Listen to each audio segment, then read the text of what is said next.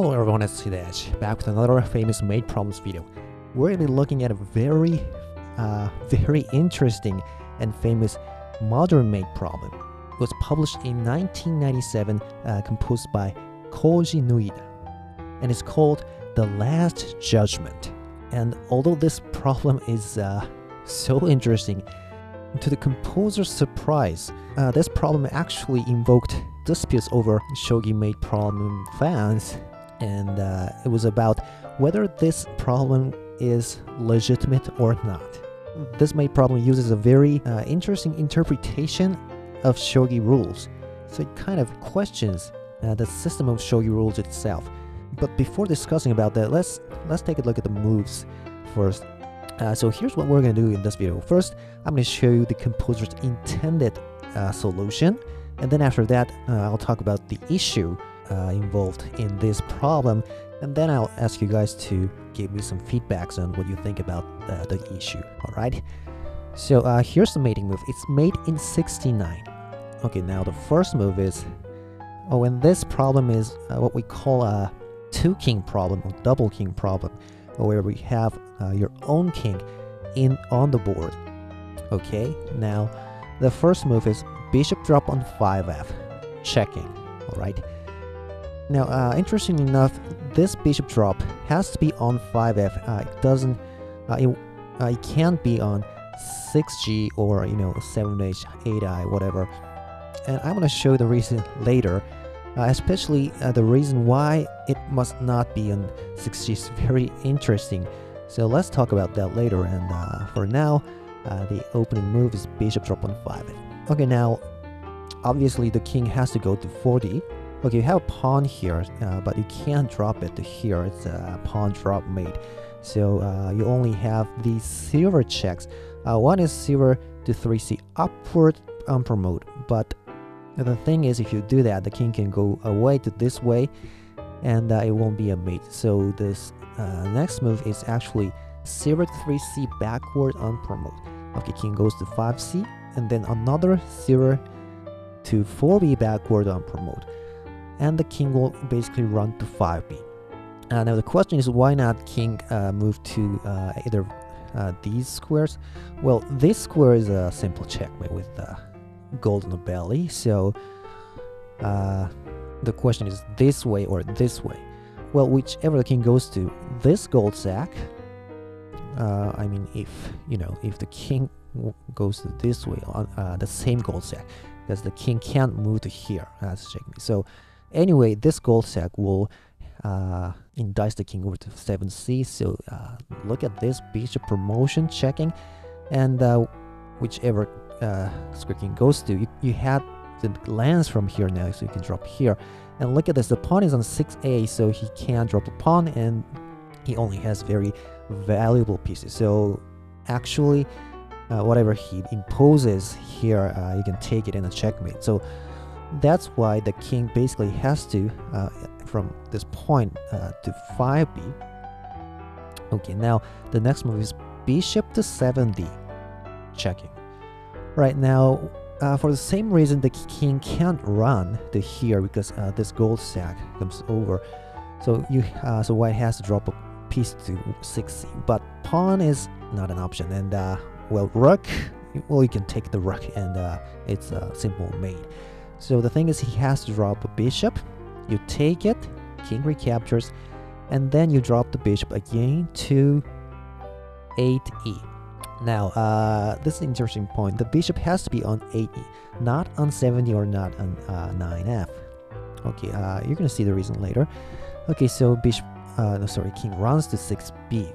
Now here comes a very good silver sacrifice.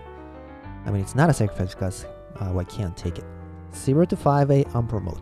Now, if the king takes it, look at this rook waiting on here. Promoted pawn to 2b, discovery check. Taking the land. So even if white takes the rook, it's a checkmate. So the king actually can't take that silver. So silver to 5c. So the silvers move again here. Silver to 4b forward promote king to 4d. Well, 6d is made with golden belly. So king 4d, and here now you have a pawn, right? So you drop that to 4e, bring the king up to 4e, and then the bishop goes back to 6g, checking from here. Okay, now if the king immediately runs now to 4d, now this time instead of 0 to 3c backward, you can actually play 0 to 3c upward, from which the king can go to 3e. But here, well, this is the reason why the bishop has had to be on 8e, you know, in this diagonal. Well, the reason is after, well, this knight awakens here, and king runs to 2f. Well, if 2e, the gold drop, and you know, this rook is waiting here, so it's a simple mate. So king to 6, 2f, and gold drop, king runs, and look at this, the bishop is on this diagonal, so he can take this gold, and it will lead to a mate actually. So actually after this bishop check here on 6g, the king can immediately run to 4d. So what he does here, he makes a pawn sacrifice on 5f. Interesting. And then bishop takes it, so now the bishop can't take this golden 4i. So now the king can now run to 4d. But have you noticed something? Well, if you look at this position, bishop to 5f, this is totally the same position as where you played the first move, bishop drop on 5f, right? So you're seeing this position again, and that has something to do with the device of this problem. So let's see, now king runs to 4d now, and you do the same thing. Silver goes back, king runs, silver goes back, king runs, and bishop check, bishop interpose, bishop trade, and bishop to 8e in order to get this gold later. So king runs, silver sack, I mean, he can't take it, silver goes ahead, king runs, and pawn drop on 4. Well, you're doing the same thing. Oh, and by the way, silver to 3c upward now actually won't be a mate, because now king can run to 4e, not 3, 4e, can go to 4e, and then you can only make this bishop check. You know, you can't drop a pawn here because the knight is protecting there, so you can only move the bishop. But you've already seen this technique to get the bishop out of this diagonal and then run, so you can't take the gold, which means it's not a mate after these, right?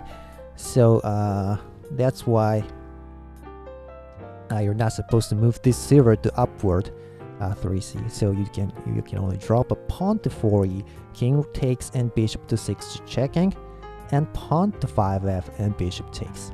Okay, this is the third time you see this position. Now you're starting to see what this problem is all about.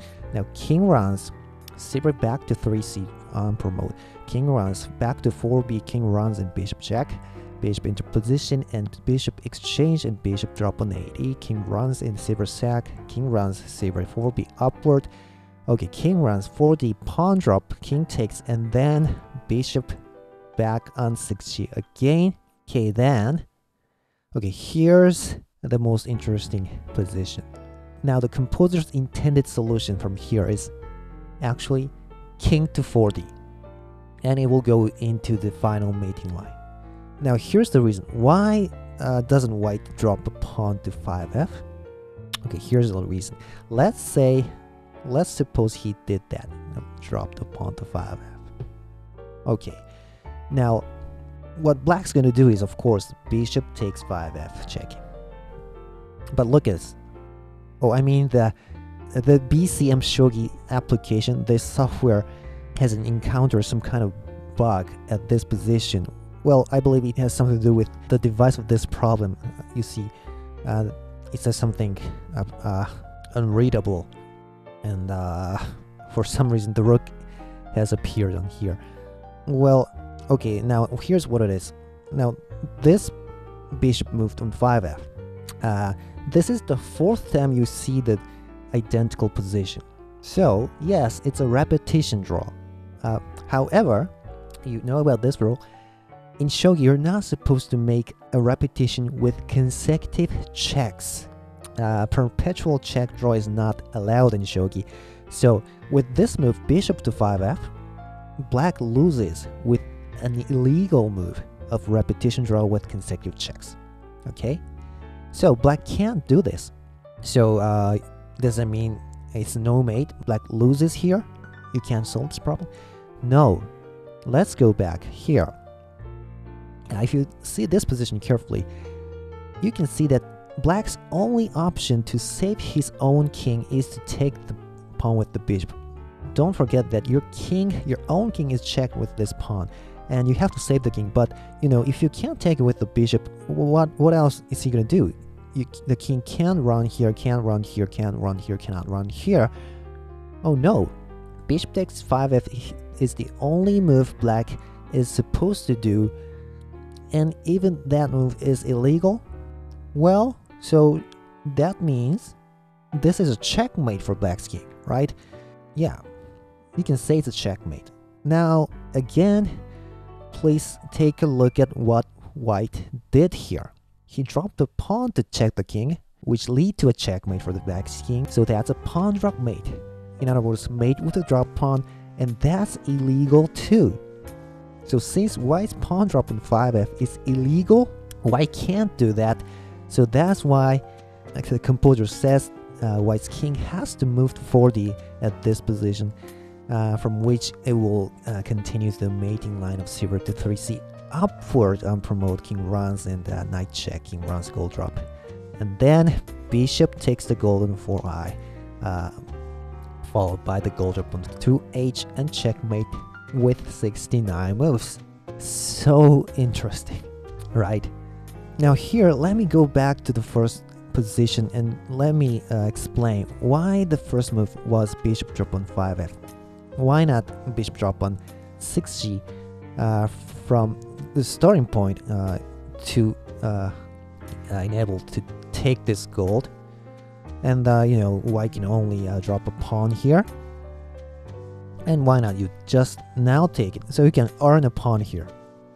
Or if I go even further, why not the composer made this problem as like this without a pawn, and why didn't he make the solution like bishop to 6g and then pawn drop? And here you come to the first position of the original problem. Well, the reason is, if you do that, or if you, let's say,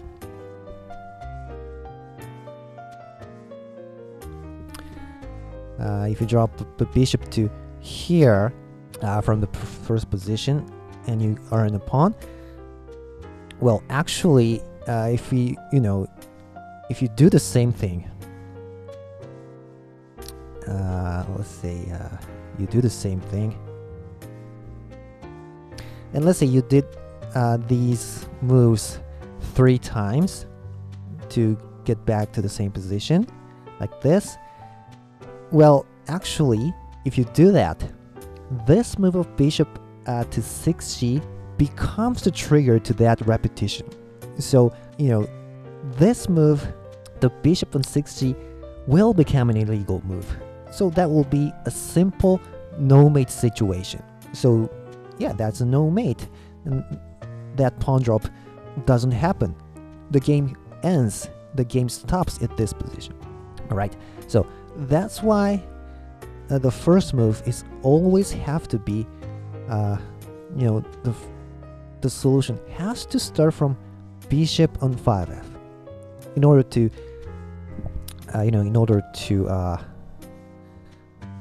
let's say you made these moves 3 times, and in order to make this move of 5f as a trigger to red repetition, which will make this pawn drop illegal. Okay, now that we've seen the solution, the intended solution, let's talk about the issue, the dispute over mate problem fans. Well, they questioned, is this a legitimate interpretation of shogi rule? And I think the issue can be separated into two things. There are two issues involved in this problem. One is this pawn drop a mate or not? Is this a mate? So, let's forget about the pawn and let's suppose it was a lance. I mean, let's suppose all those 3 consecutive move sequences were made with the lance drop on 5F every time. Although there's not much point in doing that in this problem if the lance isn't here and white doesn't have lance, and if black can get a lance, it will be our other mate, I guess. But let's suppose white did that and black cannot take it because of the consecutive check repetition. So the question is this lance drop a checkmate? Well, the definition of checkmate is the position where the king is checked and the king side cannot remove the check with any legal move. So bishop takes on 5F is if bishop takes 5F is illegal, well, according to that definition, maybe you can say this is checkmate, but we're not sure. Japan Shogi Association hasn't made any specific remarks on that, so we don't know it yet. All right. And now the second issue is, even if this was a checkmate, this lance was a checkmate, now should we apply that definition to even pawn drop mate? Well, does that type of checkmate be included as the mate in pawn drop mate? Yeah, that's the second issue.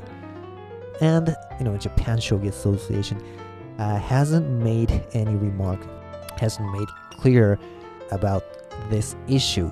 They keep shutting their mouth on this very difficult matter. Okay, so since these two issues are not yet to be solved, we can't say this mate problem is legitimate or not.